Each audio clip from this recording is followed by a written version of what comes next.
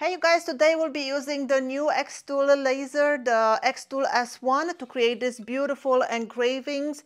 And this is a video that you guys asked about it, you wanted to see it. You've seen me making the boxes for this, but I never showed you how I did the engraving, the settings I used and all of that. So that's what we will be doing in today's video. We will engrave this yellow heart, we'll make the tulips, and the same settings I use to make this one over here.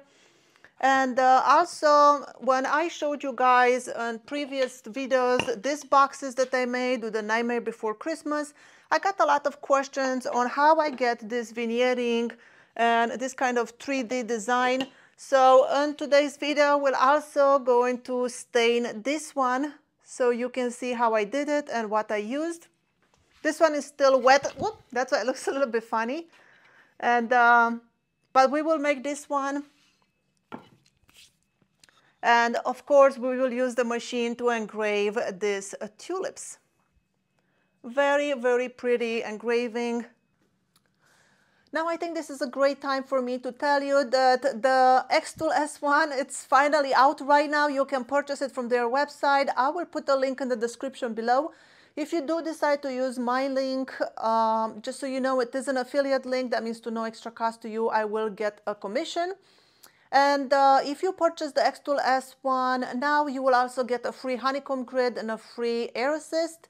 And they also have an early bird special. If you use the link and the code in the description below, I have a code over there, and you purchase anything from them in the next few days that is over $2,000, then that code will give you an extra $200 off. So that's a great coupon, $200 off on your purchase. Also, this is not a review video, this is just showing you how to do this job on this machine. I do have a full review of the machine with the whole unboxing, assembly and all of that stuff. And I will post that video on the end of this video. So when you're done watching this video, that one will pop up on the screen. So then you can watch the full unboxing and review if you're interested. Now, before we get to any kind of engraving, we have to talk about material choice. For example, here I use aromatic cedar. And as you can see, this one gave us a really, really nice result. This is the one with the yellow heart, and this is the one we will be doing today. Really, really nice result as well. Here is the same design, the same settings and all of this. This is walnut, and as you can see, this one, the same settings, is very dark. That's because the wood is very dark. So then you just get kind of like, it's kind of like a 3D effect, but it's a lot more subtle. I still like it. Now, here is some aspen I tried, and I thought the aspen would be a great one for engraving because it's very, very white in color and will give us big contrast. But it turns out that aspen has a lot of sapwood, and sapwood burns, and then you get these scorch marks. You see, this is not a design flaw because it's in the same spot, but the sapwood really scorched this material, and it gave us some horrible burned spots. So aspen, it's not a good choice of material. Now, when I look at my materials, I also look at grain. For example, this is some aromatic cedar, and I have 3 blanks in here. Let's just look at 2 of them. This aromatic cedar here, it's not going to make a good engraving because the contrast is so high that it's going to compete with our engraving. So we'll get a lot of really funny, weird business. Where this aromatic cedar, it's a lot more muted, and this is what we need to get a good engraving. If you look at the back of my tulip design, you see it was not high contrast, it was very muted, and this is already has a finish on it. So that's what you want. You want something that has color and some grain, but not too much. So this one will make a better engraving board than this one. Now, here is the yellow heart that we used, and then when you use wood, you also have to look at the grain pattern. The grain goes up and down in here, and that's the way I want it for my tulips. If I put it sideways, my flowers kind of go upwards, so it will look maybe a little bit funny to have the grain go sideways. But for today, I will work with the yellow heart, so let's go to the machine and engrave our tulips on this yellow heart. All right, here's my machine, here is my material. I'll make sure I put the grain running up and down. I'm going to move the laser head out of the way and put this right here. And then I am going to move the laser head over it. And you can see we have the crosshair showing us where it's going, where the laser beam is. Then I'm going to go to my computer and let me just quickly start my screen recording. Now I'm recording my screen. You should see exactly what I'm seeing. We have no design right now in here, so we have to bring in our design. So let's see, I'll go over here to images and I have my design. I put it into my downloads. Let's see, where is my tulips, PNG. I'm going to go with that one and say open. And it's too big. I'll say yes, scale to fit into the canvas. And there you go. It's still too big. It's 12 inches. So we don't want 12 inches. We're going to do it at 5.5 inches. So 5.5 over here. Make sure this lock is on so that way it changes the height and width at the same time. So there's our tulip design. Now I need to modify this file a little bit because I do want to have a little bit more contrast. So what I will do over here, you can add a little bit of sharpness if you want. I'm not going to add any. What I will do is make these grayscales, the blacks. If I move this to the right, my blacks will become blacker. You see that? How it just gives it so much more contrast. So for this one, I'm going to go to around, I don't know, 41. We'll go with that. And then where the white parts are, I wanted to make them wider. That way we'll not engrave where the white parts are, the very bright parts. And that's because I want the yellow from the yellow heart to come through in there. So if I move the whites more this way, the whites become wider. So not that much, maybe just a little bit. So now we'll have parts of this image that will not be engraved where the very bright highlights are on the tulips. And those are the parts where the yellow heart is really gonna come through. Now it's time to adjust focus on the XTOOL S1. So the way we adjust focus, you go over here into the framing. And then I'm gonna click complete. I didn't do it yet. I just wanna show you. If you go over here where this sign is, just push on that button. Make sure the laser head is right on your material. So when you click this, watch what happens. I don't know if you saw that. I'm going to move the camera on a different angle. And I'm going to do it again just because I want you to really see what's happening in there. So I'm going to put it there. And look at this pin. This is the focusing pin. I'm going to push this button again.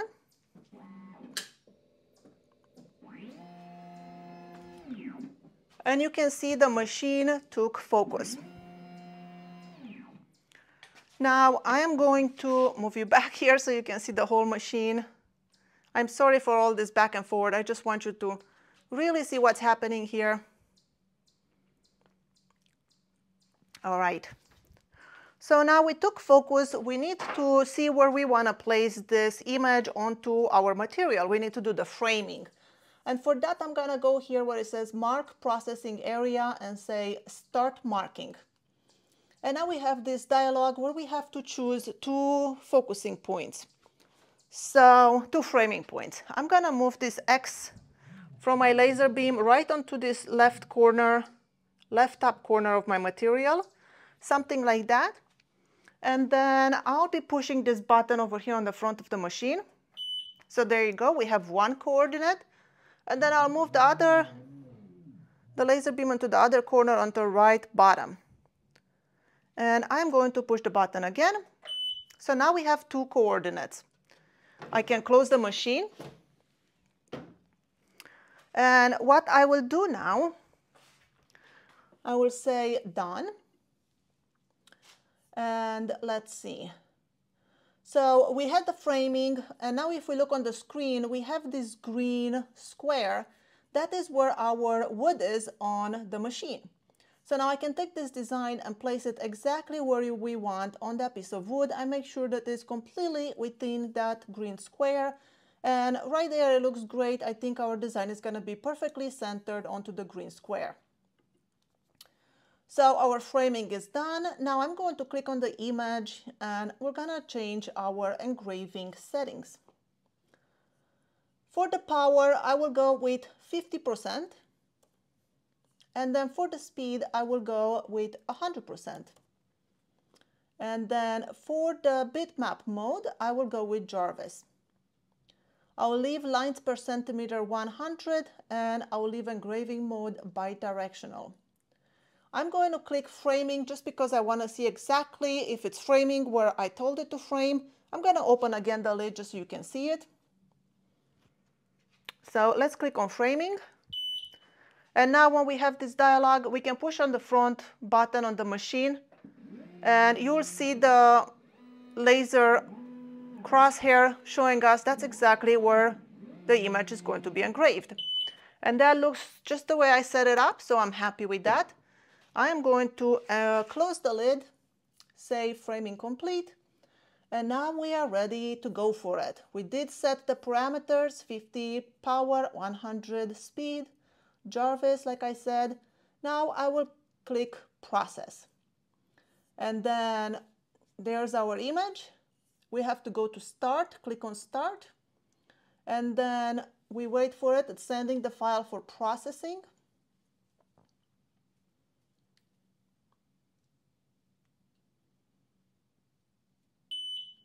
There you go, it is ready. So make sure that you do not leave your device unattended. It has that warning. Any laser, please do not leave it unattended. Now it's ready. All we need to do is push this button on the front of the machine.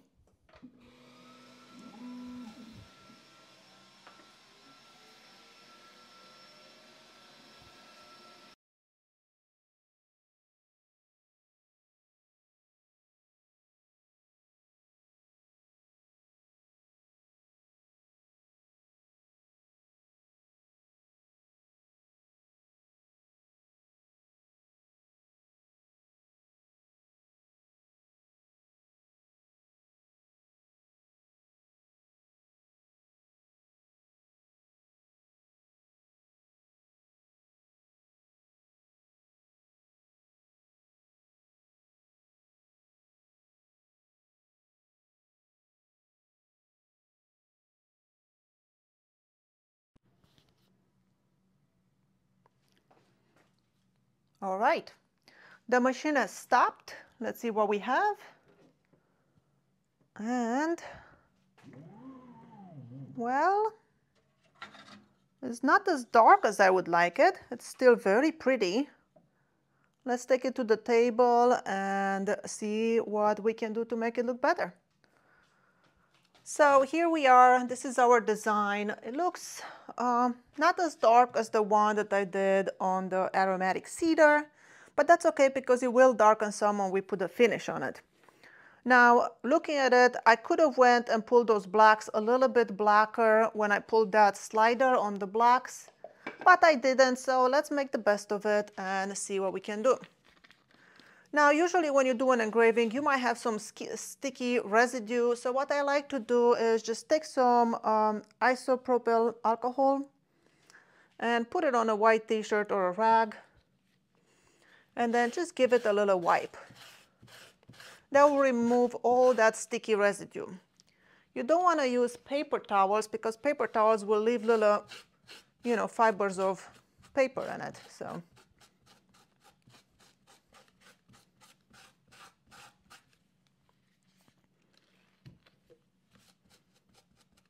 All right.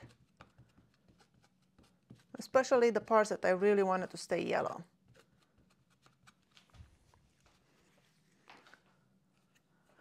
All right. For the finish, I'll be using an oil finish. You can use whatever you want. I had, for example, for this one over here, I have used a spray finish, and I have used this one. I'll put it in the link in the description below if you want to purchase the same thing. And as a disclaimer, the links in the description, they are affiliate links, so that means if you purchase, I will also get a small commission. For this one over here, I have used this semi-gloss. The other one was a gloss. And then for this one, I have used shellac. I put about 12 coats of shellac. And then for the one on the walnut, I have used an oil because I want it to be this, like, I don't know. I like that look of the oil. So I'm going to use the oil for this one, especially because the oil is really going to bring in those yellows. So I'm going to use some of this walrus oil furniture finish. Do not confuse it with the cutting board finish. They also have a cutting board version. I'm going to put some in a tiny container. And then get yourself a cheap brush. I do not have a cheap brush on hand, so I'm just going to use this one. And I'm going to take some of this oil and just brush it in. I'm using the brush because, like I said, the fabric, it would leave fibers in it, and to these grooves, it will stick to it. And then the brush also can get into all those crevices. And this oil really makes that yellow stand out. I don't know if you can see it in the camera, but it's already looking much better. And as it dries, it will look even better. Now the light in the shop, it's really not good, but I'm gonna take this outside and show you what it looks like in natural light outside. Now, of course, it's still wet, but you can tell how pretty it's going to be. Where you see these darker spots over here, it's just because there's a lot of oil in there and it needs to get absorbed in. And this is the one with the aromatic cedar. This is the one with the yellow heart.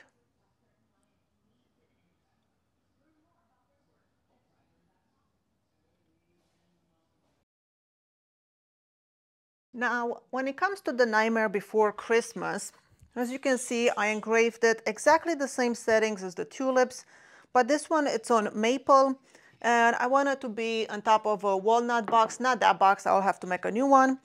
But for that, I have to, darken the maple, and also I want to create that vignette. Because if we look at our other two boxes, you see they're quite darker, even though it's still the maple, they're quite darker. Now this one has more brown in it in the vignette and the dye, and this one has more black. So let's see what we can do with our new one. The two dyes that I use for those designs, let me put my gloves on. The two dyes that I'll be using for this design is this trans tint in black.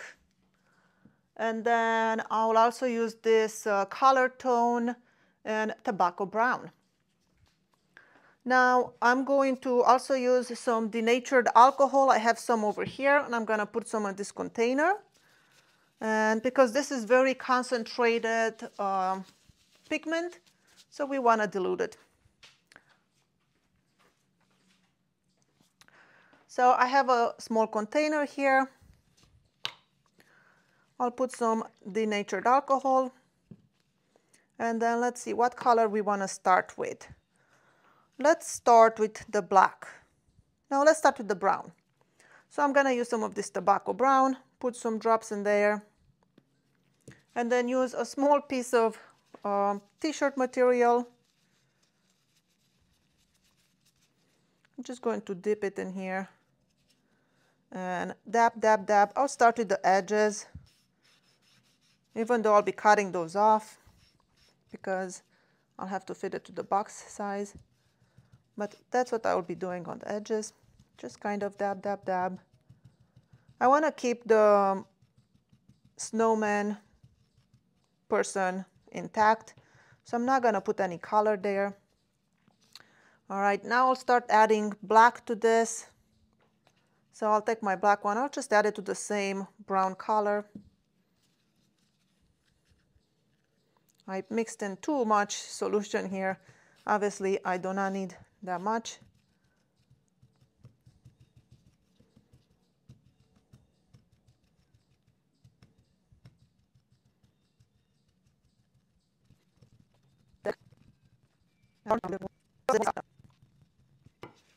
And then, of course, my piece is not cut to size yet, but if it was cut to size, then of course get the edges as well and the back of it so it matches your box.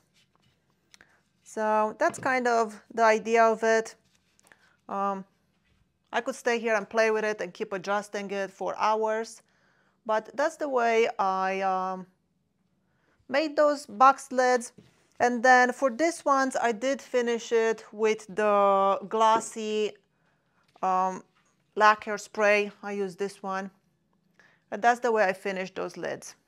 Now I hope this was helpful to you and you learned something new. Thank you so much for watching. My name is Skylar Ewing, and I'll see you in my next video.